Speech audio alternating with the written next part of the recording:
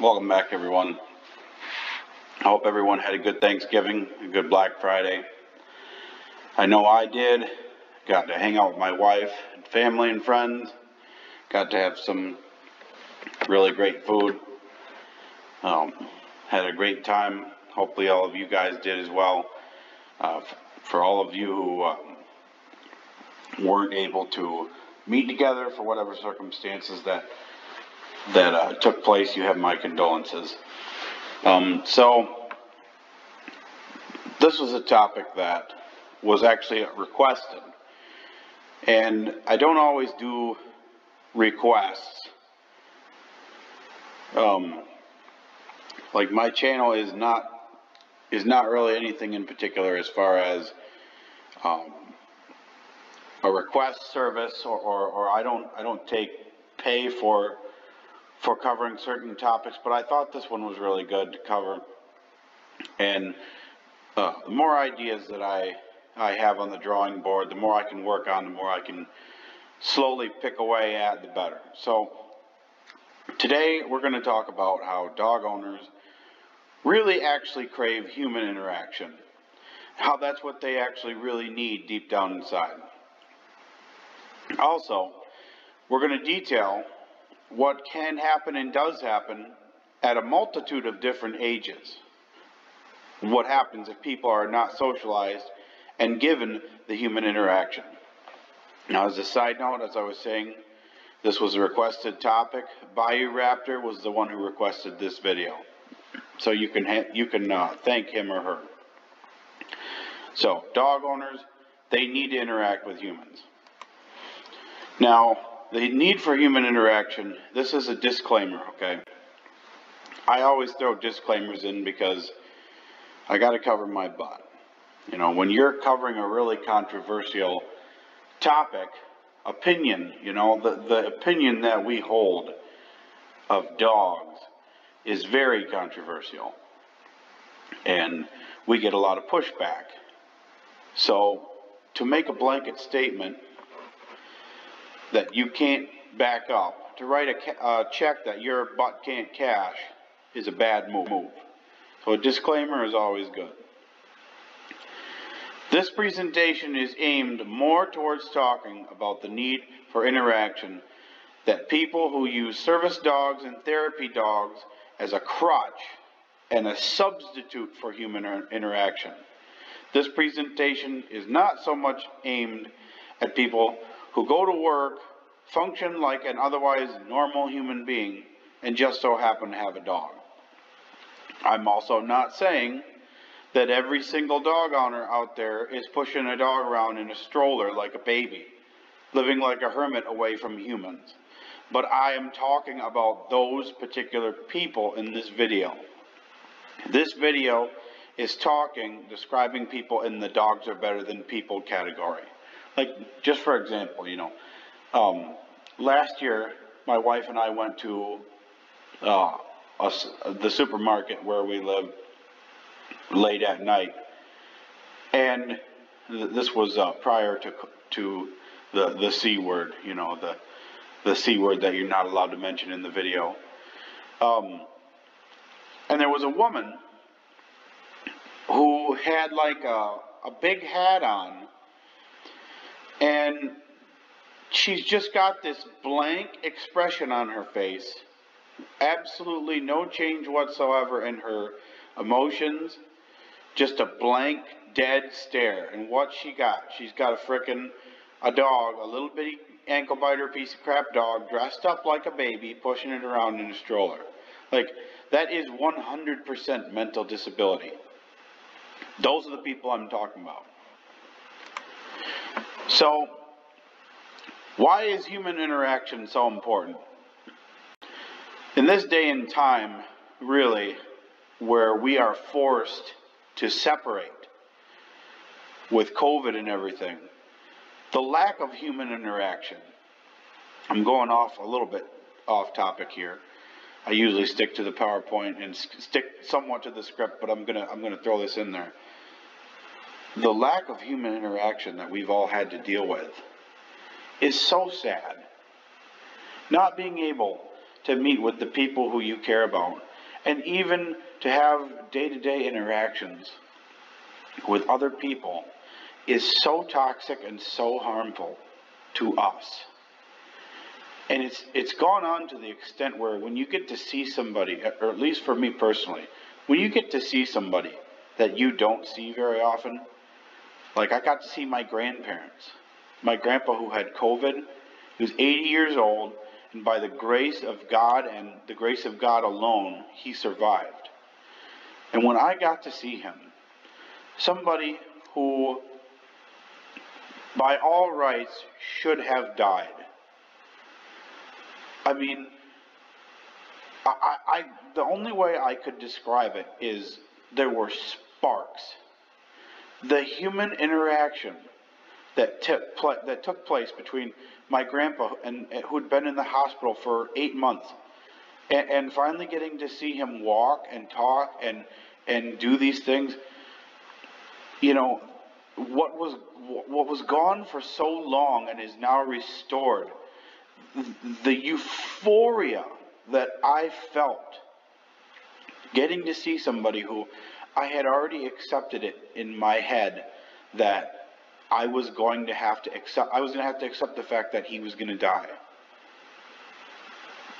Being reunited and getting to have that human interaction again, there is absolutely nothing else like it.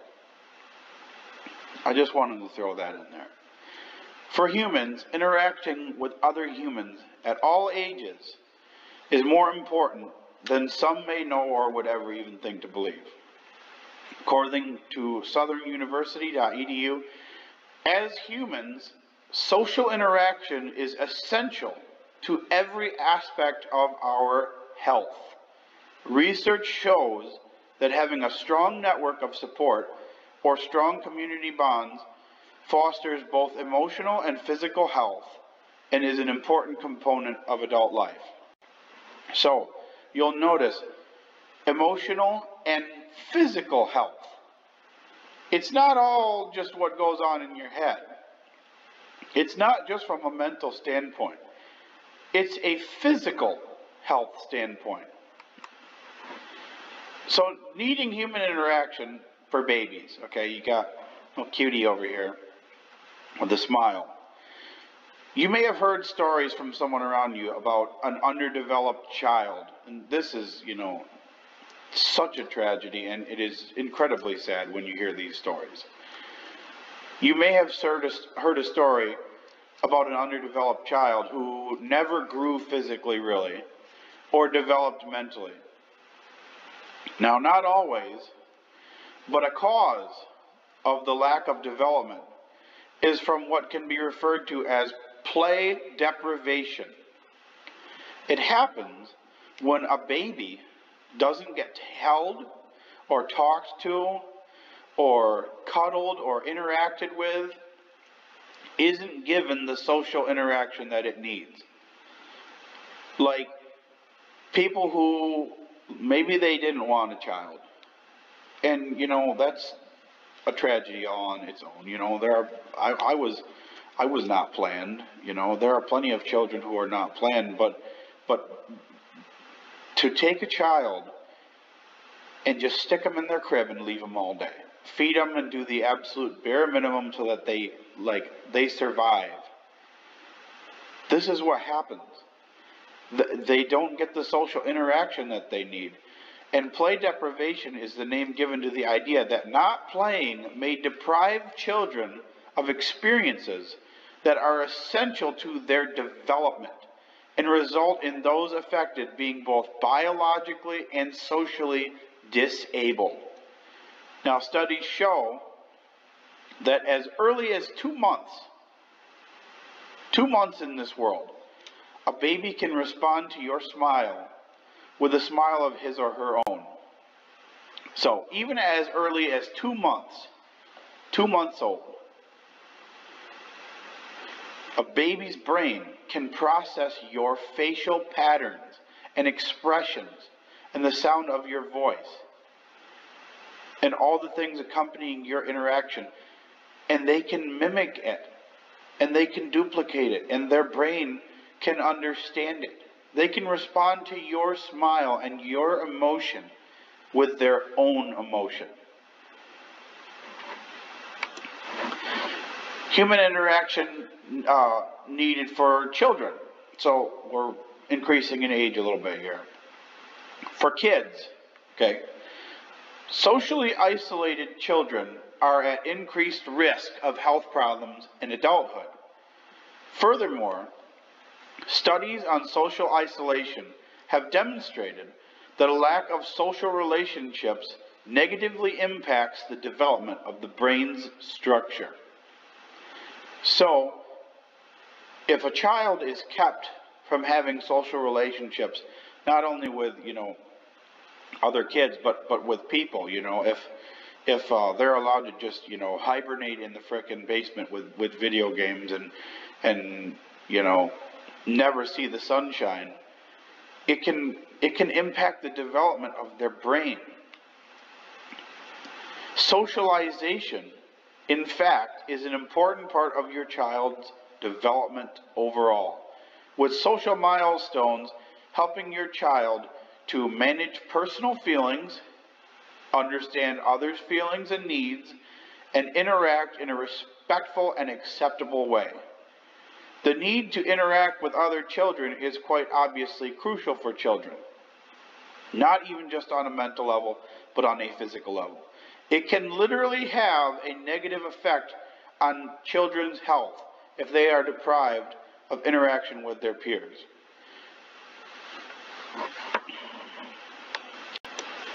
Now, real quick, back up.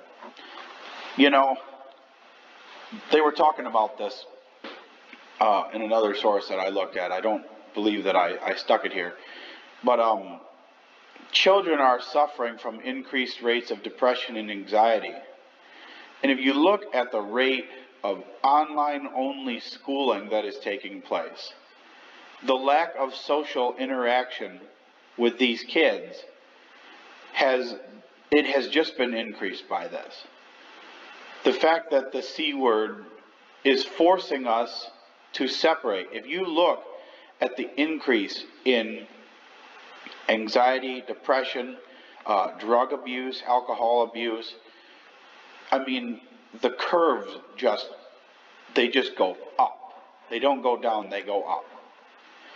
And now here we've got the need for human interaction for adults. Adults are affected greatly by lack of social interaction, and the effects can be seen from the results.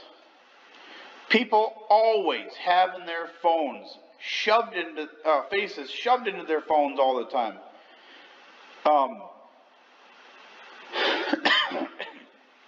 Sorry, I thought I had a sneeze coming. Not getting actual face-to-face interaction, physically present interaction with other humans, is common for many. And I'm guilty of this too. When I'm at work, I shove my face in my phone. And, we're probably all guilty of this, of choosing to be on our phones when we could interact with the person who's right next to us. Physically present interaction with other humans is not getting that is common for many, especially in the day and time of virtual learning, working, meeting, and interacting due to our pandemic. Human interaction for adults continued.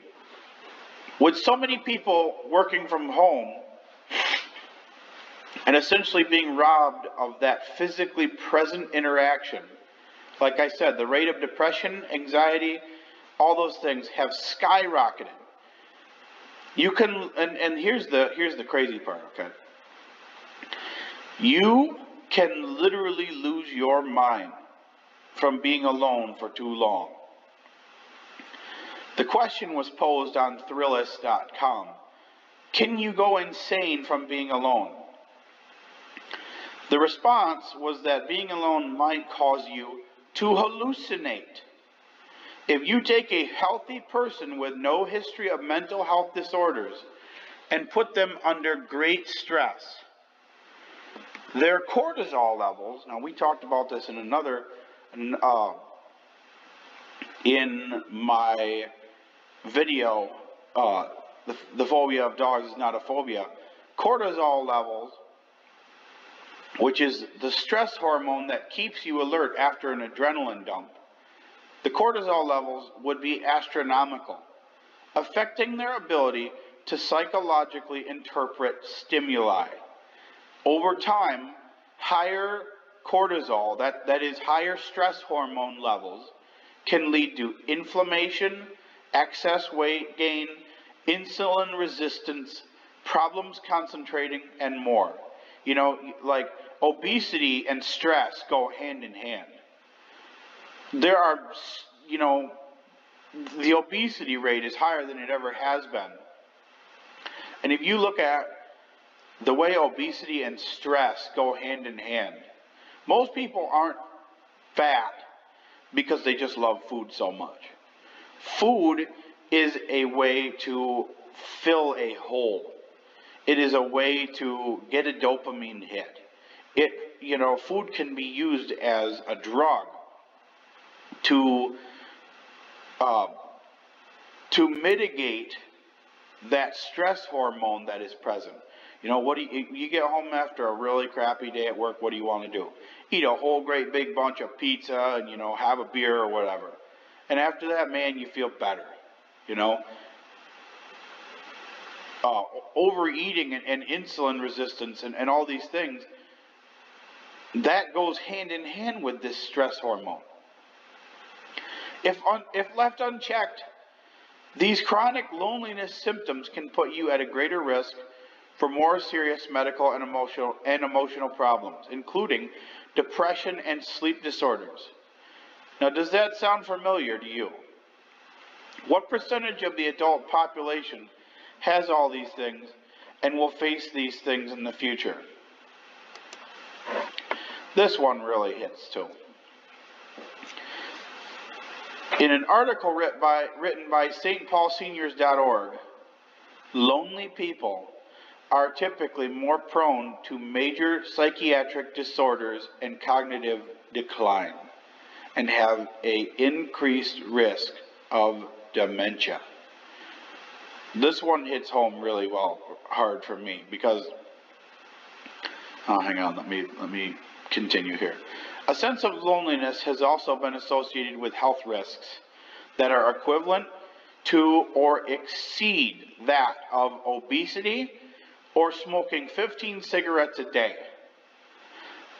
So that sense of being completely alone and isolated is the equivalent of, on your health, of smoking 15 cigarettes a day. How about that? Now, like I said, I can personally attest to the fact that social isolation in seniors is so bad.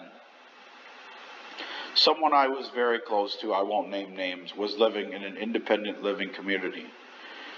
Now, prior to COVID, he was diagnosed with, did I say the C word? Prior to the C word, he was diagnosed with dementia. Here, we'll just delete that word so that I don't get a ding. Prior to the C word, he was diagnosed with dementia.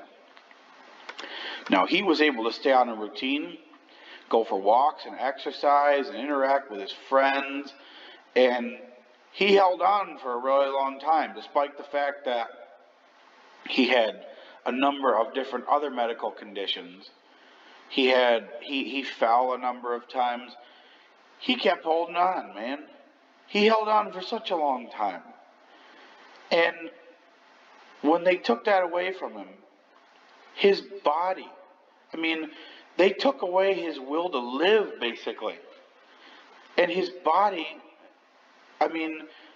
it deteriorated so rapidly. At one point in time, hospice came in.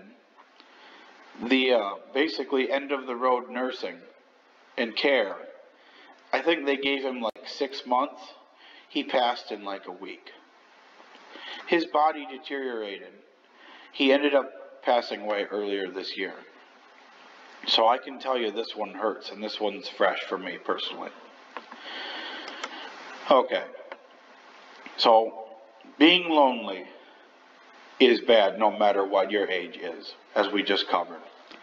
Now, whether you believe in this or not, I'd like to throw this in here because this is part of truth. In the very first book of the Bible, where God was creating the universe, every time he created something, he said, "And it was good." The very first thing that God declared was not good was for man to be what? Alone. Even if you're not a believer in the teachings of the Bible, or you don't believe in God, and I'm obviously not telling you how to live your life or telling you what to do here. But I'm inclined to believe that that statement was true, considering how many studies we have on the effects of social isolation and the negative end results. Okay, so what's the connection, okay? Is this video just a great big list of points and facts that I made, or is there a point to be made? The point, okay?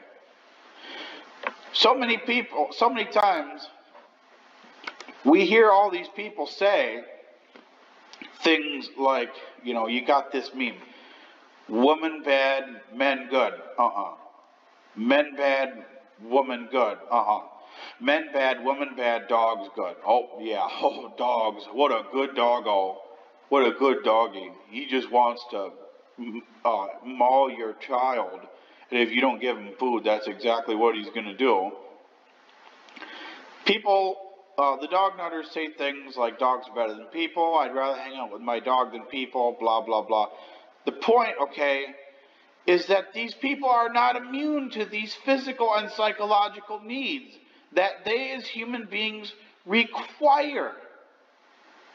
If you as a human just decided you didn't want to drink water anymore, and you were only going to drink pop from now on, you'd probably be okay for a good while. Like, you wouldn't just dry up and die. Like, you're getting some form of liquid intake, but eventually you're going to suffer negative consequences from stuff like diabetes and weight gain and hormone disorders and a body that is majorly acidic. Dog owners who don't interact with humans are plunged further and further and further into their delusion that all humans are bad.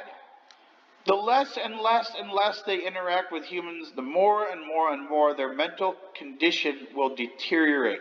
And the worse it gets, the worse it will become, and this cycle repeats itself.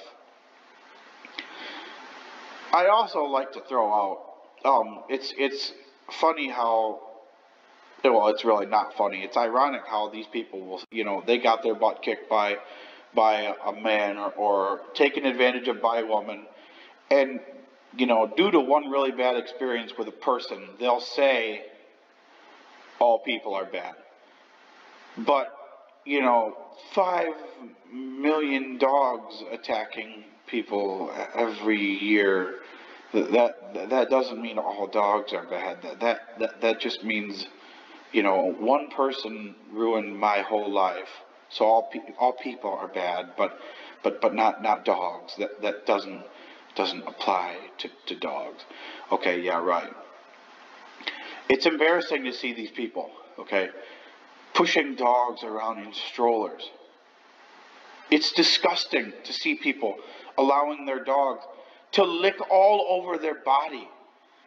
It is a waste of money to take a dog to the vet to save its life after it eats a whole bucket of Christmas lights. Or like I talked about in my other video, if a dog eats 3 packs of underwear. The more and more these people deal exclusively with dogs, the less and less functional their brain becomes.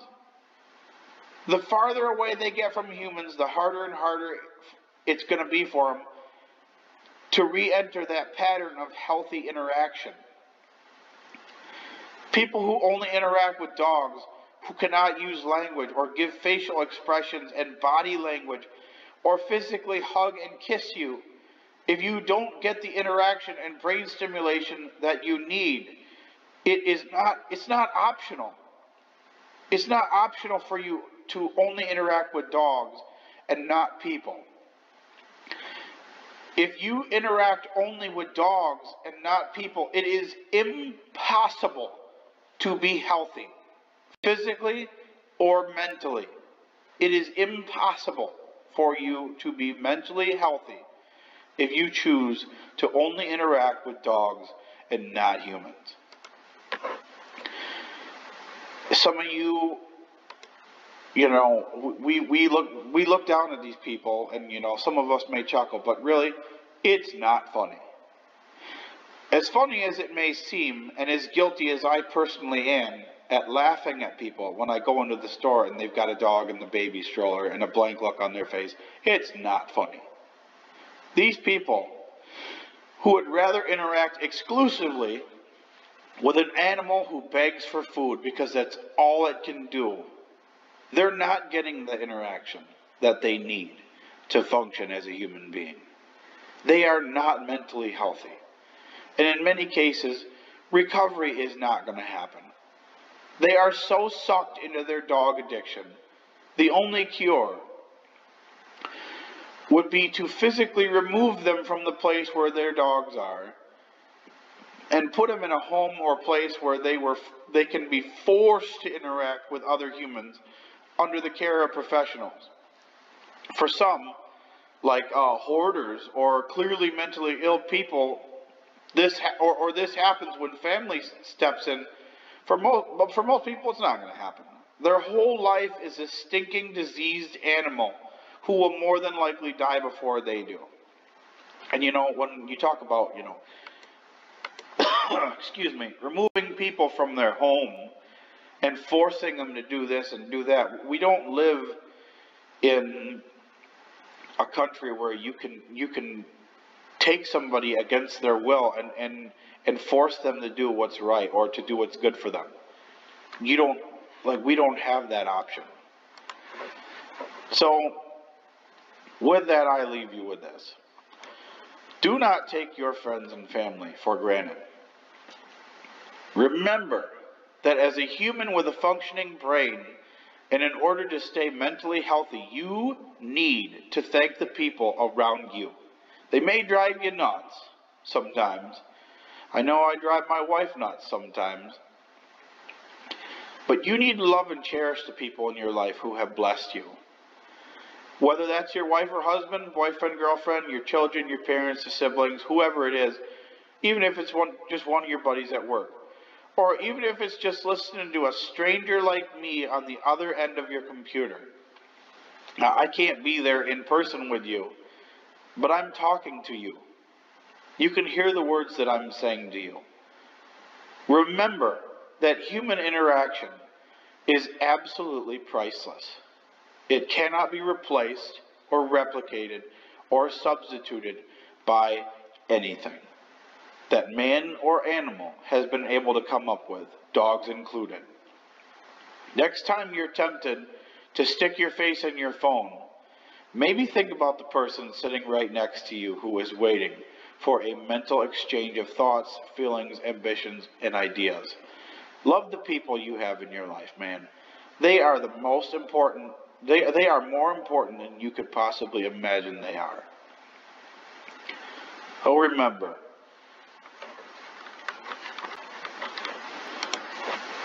these dog owners need to interact with humans because it's a human need. You are no exception to the rule. I am no exception to the rule. Don't take your friends and family for granted. Love those around you and cherish that person that is always there for you. This is Four-Legged Plague, reminding you to love the sinner and hate the dog.